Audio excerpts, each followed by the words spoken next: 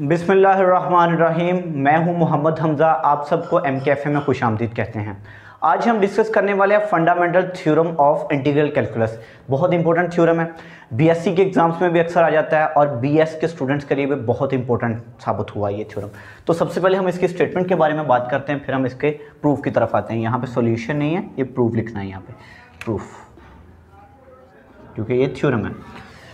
If capital F of x is a function such that its derivative capital F prime of x is equal to small f of x। Capital f of x हमने एक function लिया है और उस function का जो derivative है वो स्मॉल f of x है।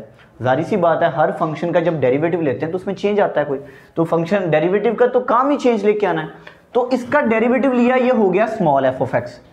And if small f of x is continuous on A B, small f of x change होने के बाद आया, अगर small f of x A B interval पर कंटिन्यूस है, then this integral is equal to f of b minus f of a। जैसे capital f of x का derivative small f of x था, उसी तरह स्मॉल f of x की integration capital f of x होगी। और उस capital f of x में जब ये लिमिट पुट करेंगे, अपर लिमिट लोअर लिमिट, तो ये बन जाएगी f of b minus f of a। ये चीज़ हमने प्रूव करनी है। तो इसको प्रूव करने के लिए मैं एक पार्टीशन कंसीडर करता हूँ। Late p is equal to, अब जिस इंटरवल के पर हमने पार्टीशन बनानी है वो है ए बी, तो ए से स्टार्ट करेंगे। ए और बी के बिटवीन जो एलिमेंट्स हैं, जितने लिख सकते हैं हम उतने लिखेंगे। p इज इक्वल टू ए, पहला एलिमेंट आ गया, x1 x2 x3 so on xn that is equal to b। हमने ए और बी के बिटवीन कुछ एलिमेंट्स कंसीडर किए हैं। ए और बी के बिटवीन वैसे तो इनफाइनाइट एलिमेंट होते हैं, लेकिन हम सारे तो कंसीडर नहीं कर सकते, तो हमने कुछ एलिमेंट्स यहाँ पे लिख लिए, कुछ इनकी मदद से सब इंटरवल बना लेंगे। अब जो लास्ट एलिमेंट लिखा है xn, हमने कह दिया है कि ये b पे ख़त्म हो रहा था, तो लास्ट एलिमेंट है जी b के इक्वल। तो अब क्या करते हैं, इस पार्टीशन को हम इसके सब इंटरवल बनाते हैं, b partition of close interval A B. अब इसके सब इंटरवल बनाते हैं। किसके सब इंटरवल बनाएंगे? ए बी के सब इंटरवल, क्योंकि ए बी की ही पार्टीशन है। अब एक इंटरवल है, इसके अंदर से जो आप इंटरवल निकालेंगे वो इसके क्या कहलाएंगे? सब इंटरवल कहलाएंगे। तो मैं यहाँ पे लिख रहा हूँ लेट, पहला सब इंटरवल क्या आएगा? x0 से x1 तक, x0 टू x1, फिर x1 से x2 तक, x1 से x2। अब ये जो मैंने सब इंटरवल बना रहा हूँ ना, x1 से x0 से x1, इनके दरमियान में भी इनफाइनाइट एलिमेंट पड़े हैं, इसके दरमियान में भी इनफाइनाइट पड़े हैं, सबके दरमियान में ऐसे ही है, x3 से x4 सो ऑन। xn से पीछे कौन सा है? xn माइनस 1, तो ये क्या बनेगा? xn minus 1 comma xn B are the sub interval of A B. ये ए बी के हमने सब इंटरवल बना लिए। अब देखिए, जो हमारे पास फंक्शन है, एक तो बात हमने स्टेटमेंट में लिखी हुई है कि ये कंटिन्यूस है क्लोज इंटरवल पर, इसका डेरिवेटिव एग्जिस्ट करता है, तो इट मीन्स कि ये डिफरेंशिएबल भी होगा। अब फंक्शन कंटिन्यूस भी है, डिफरेंशिएबल भी है, तो हम इस पे मीन वैल्यू थ्योरम लगा सकते हैं, उसे लैग्रांज मीन वैल्यू थ्योरम भी कहते हैं, क्योंकि उसकी स्टेटमेंट में था कि फंक्शन कंटिन्यूस होना चाहिए और डिफरेंशिएबल होना चाहिए। तो आइए हम लगाते हैं mean value theorem. Then bye mean value theorem. अब मीन वैल्यू थ्योरम जो है ना, हर सब इंटरवल के लिए लगाना है आप लोगों ने, इसके लिए भी, इसके लिए भी, सो ऑन एंड तक। पहले हम एक जनरल फॉर्मूला लिखते हैं मीन वैल्यू थ्योरम का, एफ ऑफ, पहले हमने पढ़ा था एफ प्राइम ऑफ सी। अब मैं लिखने लगा हूं सी की जगह पे कोई भी एक, सी की जगह पे वैल्यू एक्साई लिख देता हूं यहाँ पे मैं।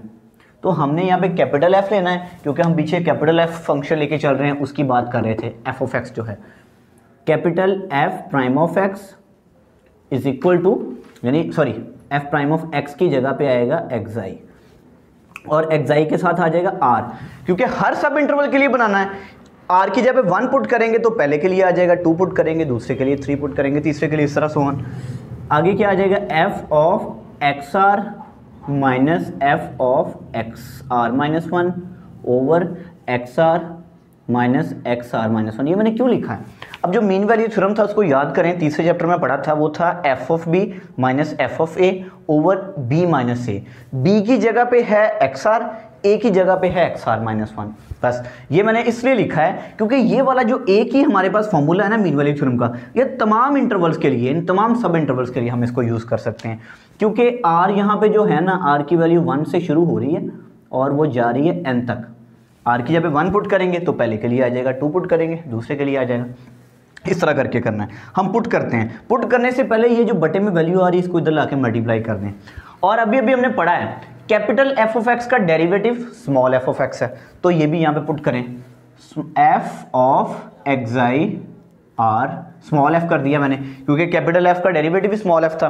और ये वाली जो डिवाइड हो रही है इधर आके मल्टीप्लाई हो जाएगी इस तरह से, x are minus x are minus one is equal to F of x are minus one, उधर वैसे का वैसे ही, F of x are minus F of x are minus one. ठीक है, अब देखिए ये है इंटरवल्स की लेंथ, यानी इसकी लेंथ निकालेंगे x1 minus x0, x2 minus x1, x4 minus x3, हर सब इंटरवल की लेंथ ऐसे निकाल सकते हैं। ये है तमाम के लिए, यानी कि तमाम सब इंटरवल्स के लिए है। तो मैं इसकी जगह पे लिख देता हूँ h, क्योंकि पहले हम जो लेंथ थी ना उसको हम h के साथ डिनोट करते हैं यहाँ, तो मैं इसकी जगह पे लिख रहा हूँ h और नीचे r लिखने का मकसद ये है कि हर इंटरवल के लिए, जैसे मैंने पहले बताया, is equal to F of x are minus F of x are minus one. अब हम r की जगह पे 1 पुट करते हैं क्योंकि हर इंटरवल के लिए हमने ये फॉर्मूला लगाना है। तो अब हम हर इंटरवल के लिए इसको शो करवाते हैं कि कैसे है। पहले r की जगह पे 1 पुट करें, F of x I R one H one is equal to, ये हो जाएगा capital F of x one minus capital F of x zero, 1 minus 1 0 हो जाएगा। अब 2 पुट करें, F of x I to H two is equal to capital F of x to minus capital F of 2 minus 1, ये कितना हो जाएगा 1 हो जाएगा, capital F of x one. Okay, अब 3 पुट करें, F of x I 3 H three is equal to capital F of x three minus capital F of x to, क्योंकि 3 minus 1 2 हो जाएगा। इस तरह सोन चलते जाएं। हमने आर एन तक पुट करना है, एन टर्म्स तक जाना है, तो हम यहाँ पे पुट करें F of x I N H N, जहाँ जहाँ आर आ रहा है वहाँ वहाँ एन पुट कर रहा हूँ, F of x N minus F of, देखें यहाँ पर 2 था तो इधर 1 था, 3 था इधर 2 था, इधर हमेशा 1 पॉइंट कम रहा है तो यहाँ पर भी 1 पॉइंट कम आएगा। यहाँ पे एक्स एन है तो यहाँ पे होगा एक्स एन माइनस 1, या ऐसे कह लें कि r की जगह पे हमने n पुट कर दिया। अब ये तमाम वैल्यूज़ को 1 से लेकर n तक जितनी भी वैल्यूज़ आपके पास आई हैं इन्हें ऐड कर दें। एडिंग, मैं यहाँ पे सिंपली लिख रहा हूँ adding all values, adding all, सबको ऐड कर देना है। जब सबको ऐड करेंगे, पहले ये वाली साइड जो है ना मैं पहले लिख रहा हूँ इस साइड पे, ये मैं उधर लिख लूँगा, कोई फ़र्क नहीं पड़ेगा इस चीज़ से वैसे। अब देखें जब इसे ऐड किया, F of x one positive, ये नेगेटिव कट जाएगा, F of x to positive, ये नेगेटिव कट जाएगा, जरा सोन ये आगे चलते गए, F of x three positive, एक नेगेटिव आएगा कट जाएगा, सारे कट जाएंगे सिवाय एफ ऑफ एक्स जीरो के और एफ ऑफ एक्स एन के, क्योंकि एफ जो पहला फंक्शन है ना इस पॉइंट जो एफ ऑफ एक्स जीरो, ये भी एक दफ़ा ही आएगा और एफ ऑफ एक्स एन भी एक दफ़ा ही आएगा। स्टार्ट वाला पॉइंट पे जो फंक्शन की वैल्यू है और एंड वाले पॉइंट पर जो फंक्शन की वैल्यू है वो सिर्फ एक दफ़ा आएगी, इस वजह से ये दो नहीं कटेंगे, बाकी सारे कट जाएंगे। तो हम इसको ऐसे लिख सकते हैं, capital F of x N, ये मैं इस साइड पे लिख रहा हूँ, F of x N minus F of x zero, बाकी तो कट गए, इज इक्वल टू, अब ये जो वैल्यूज़ हैं यहाँ से यहाँ तक, ये मैं यहाँ पे लिख रहा हूँ, एफ ऑफ एक्स आई, या मैं लिख रहा हूँ पहले h1 लिख देता हूँ, F of x I 1 plus h2 F of x I 2 plus h3 plus so on hn F of x I N, ये आ गया। अब ज़रा गौर करें, ये कोई फॉर्मूला बन गया, हमने जनरल सम के बारे में पीछे पढ़ा था, उसमें हमने यही फॉर्मूला नहीं पढ़ा था, तो ये बन गया जनरल सम जिसको हम लिखते थे g ऑफ p, तो इसकी जगह पे लिख दें।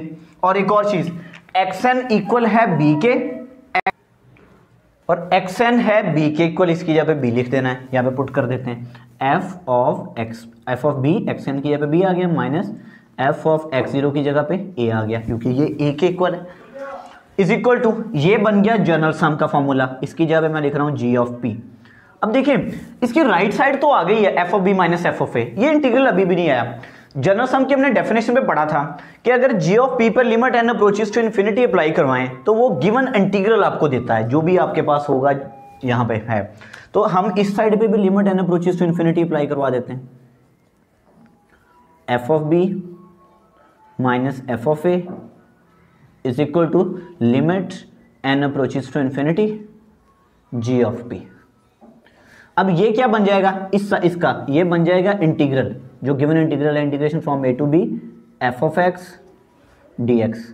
और ये क्या बन जाएगा, यहाँ पे तो देखें एन है ही नहीं किसी भी जगह पे, ये बी है ये ए है, एन होता तो लिमिट अप्लाई होती, एन तो है ही नहीं तो लिमिट यहाँ पे स्किप हो जाएगी, F of B minus F of A.